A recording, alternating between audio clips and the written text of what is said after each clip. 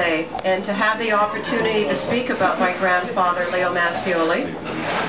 Difficult as it's going to be, I'm going to try to summarize his life from his beginnings in Italy and throughout his career in Northern Ontario. The history of the Porcupine is a story of the epic struggle of men and women of immense courage and faith. It's a story about individuals who tramped through bush, sand, swamp, paddled canoes, rode horses on narrow bush trails, and lived in the most primitive and uncomfortable conditions. And it's a story of how, through sheer force of character, they chose to tame this brutal wilderness. My grandfather, Leo Mascioli, was one of those individuals. He was born in 1876 in a poor, isolated village in Italy. From a very young age, he imagined new worlds with greater opportunities. And at the tender age of 10, he convinced his parents to allow him to travel to America with a family friend who posed as his father. Landing in Boston, Leo worked at various odd jobs: a booth black, a newspaper boy, a dishwasher, a ditch digger. At the age of 19, Leo by then had developed a small following of men who liked working with him. So when he heard talk of free transportation for men willing to go to Canada to work, he had no trouble convincing his gang to go there with him. They ended up in Nova Scotia on a 6-month contract to work in the steel mills. Afterwards, they made their way to Glace Bay, where Leo contracted himself, along with his crew, that was about 100 now, to work in the coal mines. 3 years later, in 1898, Leo acquired the contract for himself and his men to erect Marconi's first wireless towers in St. John's, Newfoundland.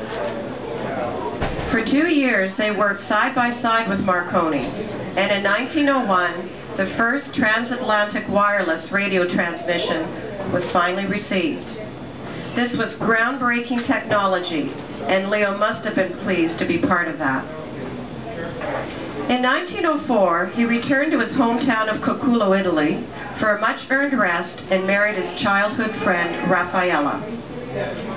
When he returned to Canada 2 years later, he headed straight to cobalt, which was in the midst of a huge silver boom. In 1908, while contracting for the O'Brien mine, Leo and his crew of about 150 built the Cobalt Haileybury tram line. It proved to be a lucrative project. For one summer's pay, he and his men received $72,000, a great deal of money at that time. Still under contract with the O'Brien mine, Leo sent a crew of men into the Porcupine in 1908 to prospect what would become the Hollinger mine. They found nothing and returned to cobalt. But just 1 year later, in 1910, gold was discovered in the Porcupine, and Leo made the trek into the camp. It was a journey he would never forget. At that time, the train only went as far as Matheson, approximately 40 miles from Timmins. After taking the train to Matheson, Leo walked the rest of the way to reach the camp. It was during the depths of winter, and he would never forget how cold he felt. Years later, he was known to wear long underwear at the height of summer because he said he never wanted to be cold again. Leo began to work for the Hollinger mine and eventually started contracting men to the mine. He contracted about 400 men to work at the mine and sponsored many others and their families to come from Italy with the promise of work. He quickly realized that getting supplies into the Porcupine camp was a challenge, and immediately decided to open a general store and bakery. Not long after that, he realized the mining camp needed some entertainment. So he started showing movies in the back of his store. Before the first talking movies, a player piano, equipped with drums and pipe organ effects, played along to accompany the silent movies. Using kitchen chairs for seating and charging 25 cents for admission, he arranged for a film operator to run the film from a cramped 2x4 booth above the front door. The store was instantly transformed into the Empire Theater, Timmins' first movie house. It was housed in 3 different locations over the years, and although it only sat 150 people, the theater was packed every night. There was also apparently a popular dance hall below the floor of the Empire Theater. Gene Colombo, who managed the theater, and another fellow would play the piano and violin before the movies started. And as soon as the movies ended, the men would run downstairs to the dance hall and start playing and entertaining all over again. Because of its location below the theater floor, the dance hall developed the name the Underworld. It became so popular that Gene's little duo eventually grew to a 25-piece orchestra. In addition to playing music, they put on shows with local talent that were a great success. The Empire Theater was located where the current Seniors Community Center is on 3rd Avenue, and the stage in the basement is what remains of the old dance floor. Leo went on to build the Goldfields Theater in 1924 and the Palace Theater in 1936. In their day, people considered both these theaters the most modern of their time. The Palace Theater in particular was known for its luxurious decor, comfortable seating, and perfect acoustics. Leo spared no expense to create a state-of-the-art theater and employed engineers to ensure its quality. He also built smaller theaters in Schumacher, which is now the Croatian Hall, South Porcupine, Ansonville, New Liskeard, and he ran the theaters in Cochrane and Kapuskasing. The best first-run movies would always play first at the Palace, and then in the other towns. Midnight movies were screened for the miners who worked the afternoon shifts, and the theaters also catered to amateur shows, stage shows, and the showing of newsreels.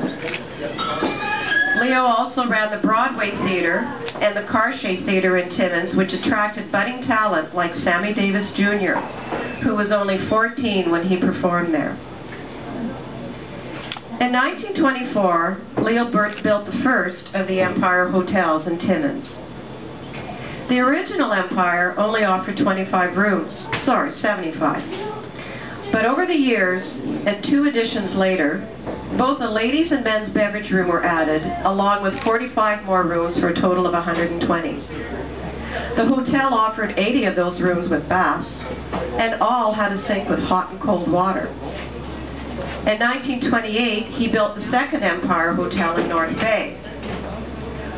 Of the small hotels in Northern Ontario, it was the most modern and best furnished. It was also luxuriously decorated. The dining room housed an orchestra shell and was ornately appointed with large crystal chandeliers and highly decorative plaster work on the ceiling and walls. There was also a barber shop, a drugstore, and large comfortable waiting rooms.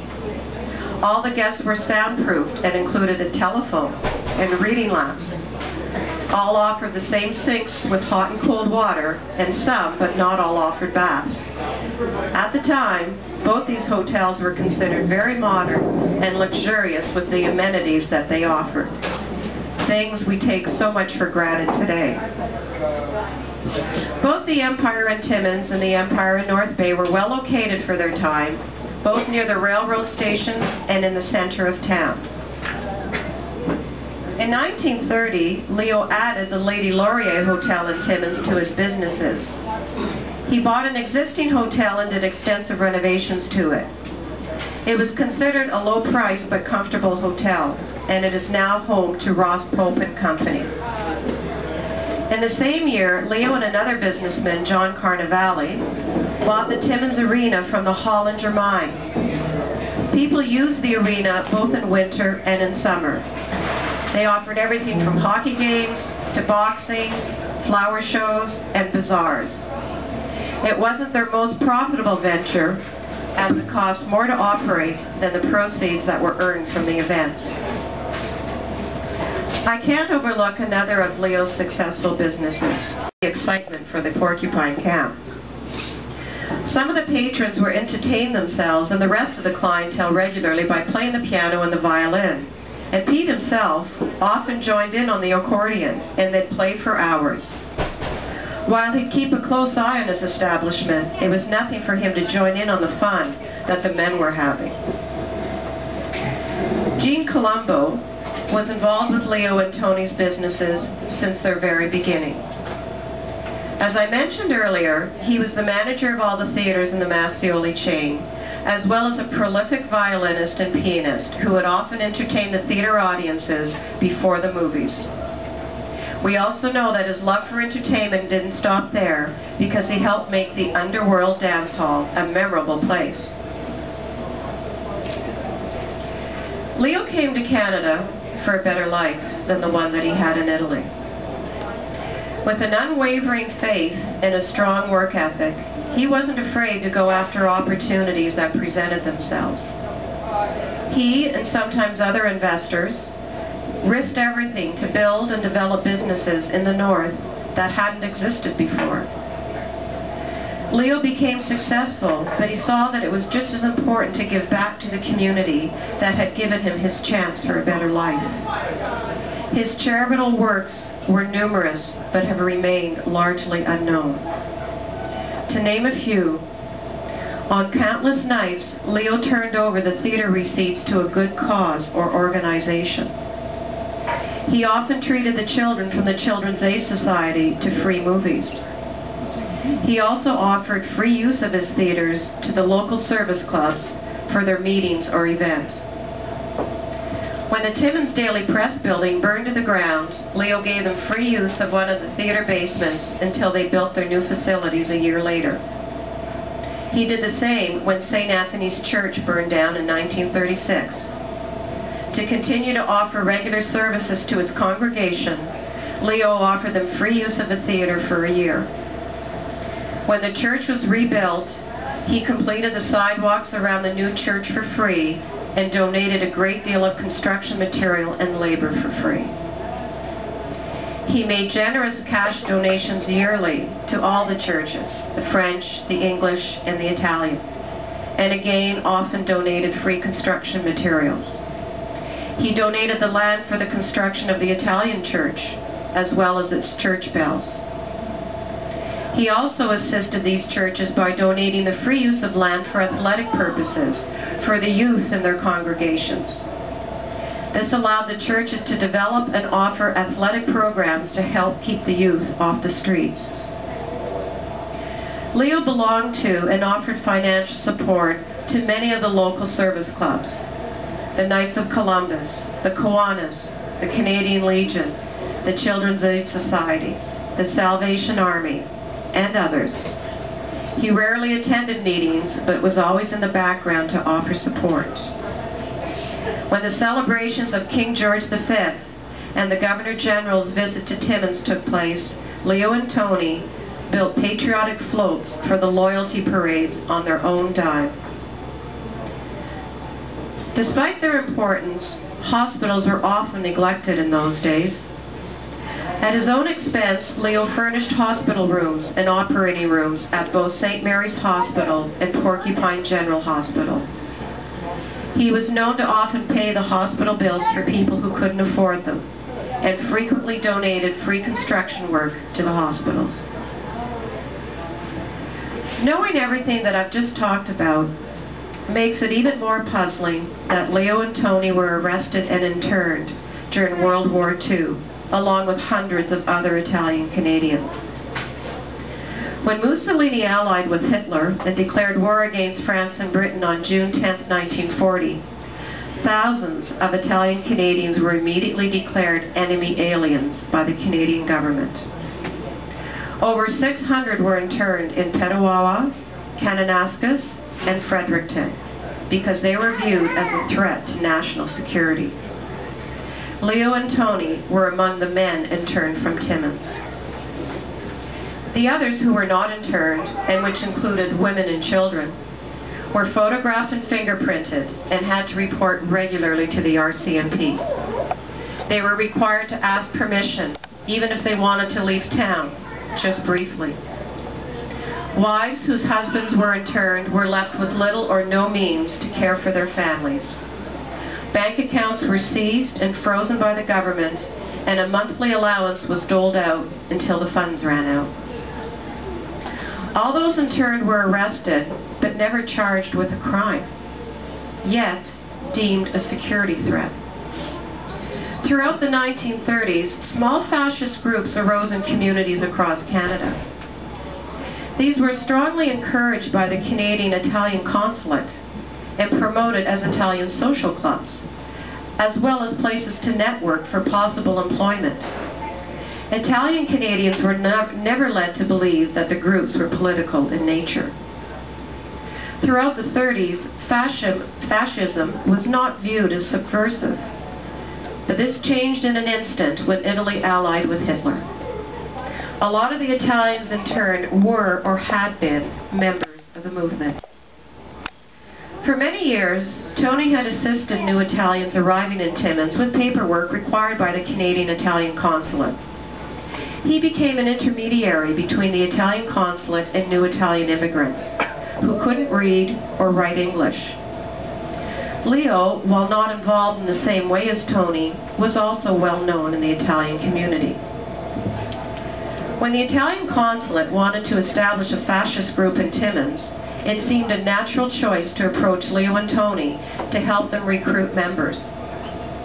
Leo had zero time. He was far too busy running his businesses, or zero interest as well. Tony at one point, though, did agree to assist the secretary of the North Bay Fascia by hosting a meeting with him to try to stimulate interest in the Italian community. Interest was poor. Most men didn't want to pay the annual dues of $1. A few signed up, but again, all, including Tony, were led to believe that this would be beneficial for social and business reasons. 2 years later, in 1936, Tony was approached a second time by the North Bay secretary to stage another meeting, but this time the entire community was invited. Once again, attendance was poor, and after that, interest petered out entirely. When Leo and Tony returned to Italy in 1938 because their mother was dying, they were advised by the Italian Consul General to sign and take fascist membership cards with them to Italy, under the impression that it would make travel in Italy easier. Trusting this advice, they did so only to discover that these cards were useless to them. However, this was viewed with great suspicion, and their membership cards, along with Tony's limited and innocent involvement, were the reasons for their arrest. In the end, they and all other Italian internees were found innocent and released. This left its mark on the families affected. Hatred against Italians sprang up everywhere. People lost their jobs just for being Italian, and were often denied employment elsewhere for the same reason. The government seized the properties and businesses of many internees and sold them off for peanuts. When these men were released, they returned home to nothing. This was probably the greatest injustice of all. My father, Dan, who was only 27 years old when Leo and Tony were interned, had a difficult time convincing the government to let him run their businesses. Eventually, the government conceded but audited the businesses on a regular basis. We were one of the fortunate families to maintain our properties, but at only 27, my dad became responsible for all operations and hundreds of employees overnight. At the same time, he was working very hard to build a defense to get Tony and Leo released. It must have been horribly stressful for him not knowing. Despite his business acumen and boundless energy, Leo lived a simple life. He disliked the spotlight, and he lived simply in his home on 3rd Avenue. He owned a Packard, but preferred to drive his Chev. It appears that his only indulgence was clothing. He enjoyed fishing, playing Italian cards, and cooking. His interest in the news of the day only interested him in terms of how it affected business trends. As far as his character goes, I've had to rely on personal impressions from other family members because he died before I was born. I understand that he could be quite formidable. He demanded a lot of himself, and he gave a lot of himself, and expected others to do the same. Leo was a perfectionist. When someone let him down, he would tell them off. And he was known to firemen in the heat of the moment, only to be puzzled why they weren't at work the next day. He'd call them up and say, "Where were you today? You didn't come to work." Then he'd go on to say that he didn't mean it, he was just upset at that moment, and to get back to work. Leo could be stern, but we know from his charity work that he also had a big heart. Leo's life was a success, built on hard work, but he had his own share of hardships and obstacles, having lost his wife at the young age of 35 and his eldest daughter at the even younger age of 20. Perhaps he threw himself even deeper into his work to forget the pain.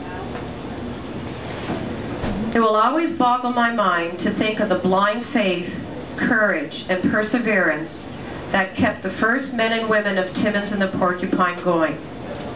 They never gave up, and they continued to believe that within this harsh land lay a brighter future. Thank you.